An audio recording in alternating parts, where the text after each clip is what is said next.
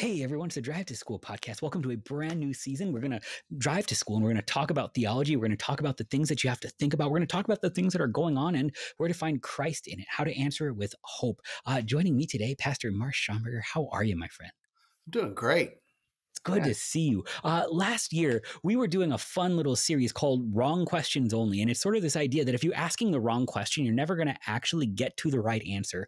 But the wrong question is a lot of times really tempting to ask. We need to unpack it. Every time we've done it, though, we've noticed that there's almost a propensity to lean on the law instead of the gospel. It's almost like we're sort of wired that way, that we want to save ourselves by our works.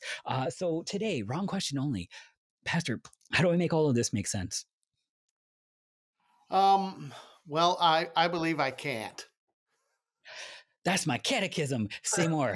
Yeah, it is. So I can't. We want it so bad because we want to control it. We want to wrap our heads around it. We love logic. And those things in the left-hand kingdom, in the temporary world we live in, and the natural world, so to speak, however you want to look at it. I mean, we get that, right? Right. I mean, and that's good. For instance, if I don't know how to do math, I can't balance my checkbook. I have no idea. Well, no one Right. uses a checkbook anymore, but you know what I'm saying. Well, but I mean, it's even just as the world would speak about us. Like, I just don't want to sound dumb. And if I could sort of find the right way to explain this, everyone would believe it and stop thinking less of me. And Lord have mercy. Right. And so I think the biggest thing is that faith and reason are distinct. They are not the same thing, and we Yeah. can't confuse them.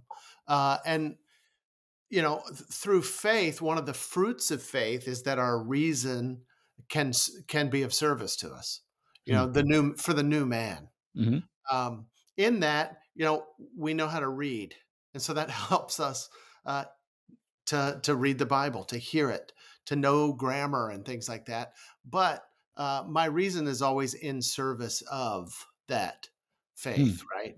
Okay. And we're saved through faith, not through reason, and that's why the Catechism speaks the way it does. Because my natural reason finds the gospel and the things of Christ and the articles of faith foolishness. Mhm. And that's part of what Paul's talking about to the Corinthian church, right? Right. So the Jews seek signs, the Greeks seek wisdom, but we preach Christ crucified, which is folly and a stumbling block. But to those who are being saved, Christ, the power of God, the wisdom of God. The catechism is, I believe I cannot by my own reason or strength believe in Jesus Christ, my Lord, or come, but the Holy Spirit has called me by the gospel. Yes. And so I think maybe there's two ways we can start to look at this, because you do have faith and you do have reason, and these are not opposed, but they just need to put in the right order. So it's a simple Exactly. question, really. Who is smarter, you or God Almighty, who is all-knowing, all-powerful, maker of heaven and earth? If you're smarter than your God, you should get a better God. But if God is smarter and he spoke to you, then when we have scripture and reason, maybe they don't equal each other. Which one comes first and why? Yeah, well, actually, the word understanding Yeah. is literally to sit under, right? And Right. I'm informed by my reason is corrected by Scripture always, Good. and anything that in the Scripture that's given to me that's against my reason, that just means that I just have to say, all right, that's what it means to have an article of faith.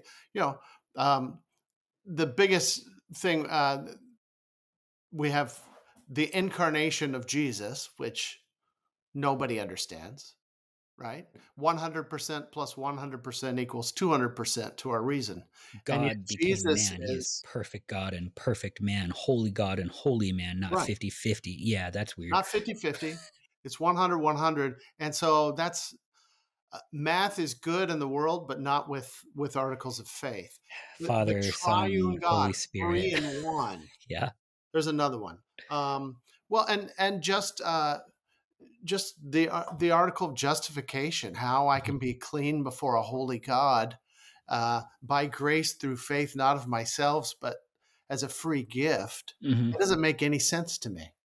Right. And so you can fall right off the other side of the horse then and say reason is terrible and just shut up and read the Bible and never think Absolutely. about anything. Definitely never think about your faith. Never meditate upon the promises. Never actually see where this would apply and just sort of stick your head in the sand whenever anybody actually asks a question that is challenging to it.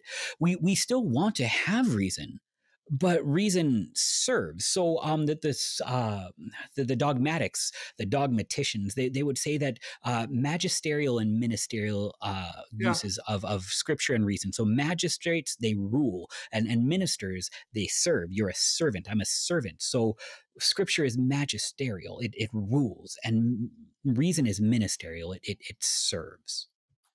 No, absolutely. And I rather than coming up with all the categories of reason, which I find confusing, but like you said, people we like categories, especially Mhm. if this is all you're doing is studying this stuff. That's fine. Uh, But just what is it that we do and are given to do as Christians, as those who are served by Christ, right? Is mhm. that we're given to love and serve one another, our Right. neighbor. And so one of the ways that we do that is even our thinking Mhm. becomes a way of serving you, Hmm. my neighbor. In Yeah. that, Yeah. now I know, like I want to be, for instance, uh, great at my craft so I can serve those who God's given me to serve in whatever vocation I have, and also my family, and also my Mhm. friends, so that I can be of help to them, be of service to them. If you're a songwriter, for example, you're going to want to learn how to study music, learn your craft, use your brain, use whatever gifts that you have in order to be of service to another. And our reason is sort of part of that.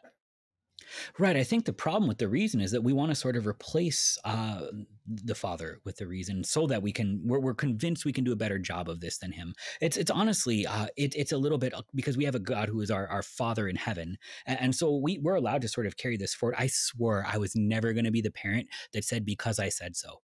Like growing up, I was like, "This will not be. This is Right. dumb." And then I tried to reason with a toddler, and like sooner, you just have to acknowledge, I know things you don't know. I'm not going to be able to convince you, but also, who am I? I love you. I trust you. I am smarter than you as a toddler. You're going to catch up and surpass me for sure. But like right now, I'm smarter than you. So what I need you to do is hear me. I'm saying this. The things you think about are how to be nice to your sister. Yeah, that's brilliant.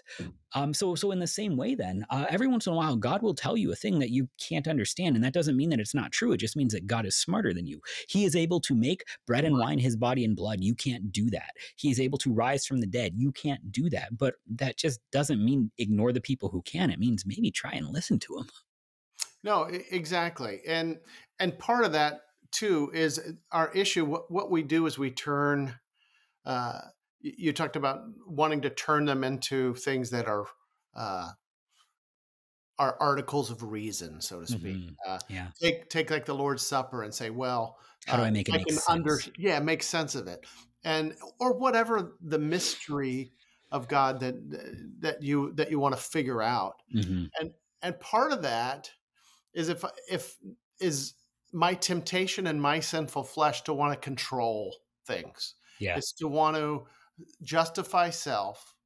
It's Mm. to want to get a hold of it, uh, to be my own God. And that's exactly why that's always going to be a struggle to us. This tension between faith and reason will continue as long as we're in sinful flesh. And so, the only way to deal with it rightly is that it would be put to death. My Hmm. natural reason, in that sense, that it might be something that benefits my neighbor as the new man in Christ. That's such a really good point. You sort of overlook how quickly we as sinners look for loopholes in the system, try and game the system. Like this is actually why I want to think about the rules. It's only so I can figure out a way to make them work better for me. When I'm actually being the best husband, the best father, the best pastor, I'm not actually overthinking how can I game the system. I'm actually just sort of focused on the simplicity of how do I serve.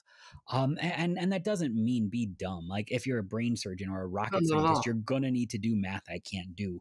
But at the same time, if all you're trying to do in this reason to make it all make sense is to figure out how to how to game the system, how to not get caught by it. Well, do you have a God who wants to catch you, or a God who died to forgive you? No, absolutely. And that's the thing is that now I'm free to Mm, not try to get control of things, right? And now I'm right, free to actually want to use my brain in a way that's meaningful, right. to study the scripture or whatever. So we had the wrong question. How do I make all this make sense? What's maybe the right question, and what's the right answer? Maybe is in what way does faith inform my thinking? Yeah, I like that. And the answer is Well, and the answer is that in service of God and neighbor. brilliant. Isn't that really what it is? It's just in that sense, it's sort of well, I want to do the 10 Commandments. I want to do them. I don't Mm, have to do them. I'm free. right. Christ fulfilled them for me, and now I want to. Love it. Pastor, thanks so much for being with us on the Drive School podcast. Absolutely. Yeah. Have a Thanks for good having one. me. Take care.